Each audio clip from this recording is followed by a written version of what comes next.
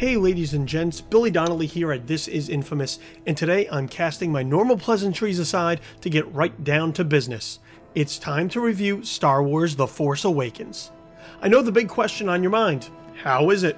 So let's get that out of the way first so you know where this review is heading. Star Wars The Force Awakens is very good and should satisfy fans of the series both new and old.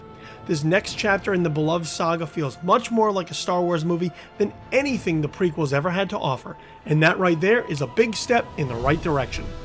With J.J. Abrams taking over the reins from George Lucas and moving the franchise forward, The Force Awakens remembers that a Star Wars movie should be fun and exciting, filled with awe and wonder as it transports the audience to a galaxy far, far away to tell a familiar story of good versus evil. In addition, this Episode 7 feels like it happens in a real place, inhabited by characters and creatures that might actually exist.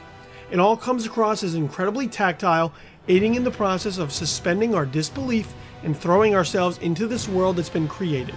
While there are a number of CG elements, they complement the main action rather than distract from it in ways that may take you out of the picture. Without getting into spoiler territory, I believe you'll enjoy your time with the cast, whether it's your old favorites or the new participants in the series. Harrison Ford shrugs off the grumpiness that has seemed to embody far too many of his characters in recent years, and eases himself right back into the role of Han Solo like an old man lowering himself into a warm bath.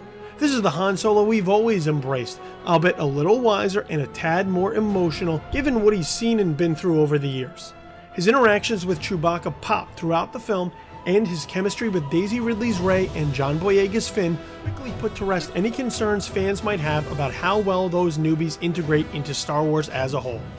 Daisy Ridley is dynamite as Rey, a scavenger on the newly explored planet of Jakku, who, through coincidence in typical Star Wars fashion, is thrown into an intergalactic war.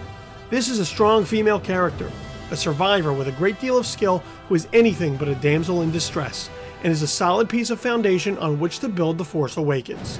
And as one of the film's heroes, it's interesting to watch her journey begin as she takes a much different path than that of Luke Skywalker in A New Hope. This is not some whiny kid again, she's a bold woman who is capable of holding her own, and this new Star Wars benefits from that character type. That doesn't mean The Force Awakens isn't without a few rocky spots.